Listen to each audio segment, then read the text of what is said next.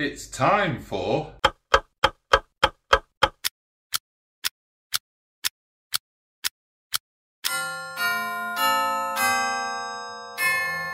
Milmo Wood top tip. I'm not sure if you can see that there's some minor gaps in the joint. Now I've sanded, I'm just going to fill those. I'm going to use a bit of waterproof glue.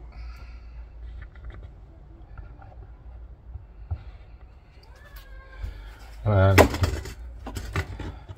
I'm just going to open the sander and take some of the sawdust out of the sander,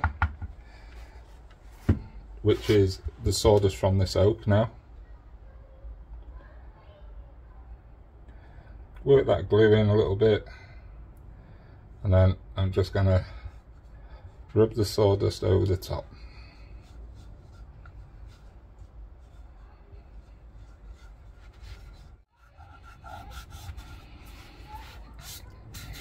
I'll wait for that to go off now, and then I'll sand again with 240 grit.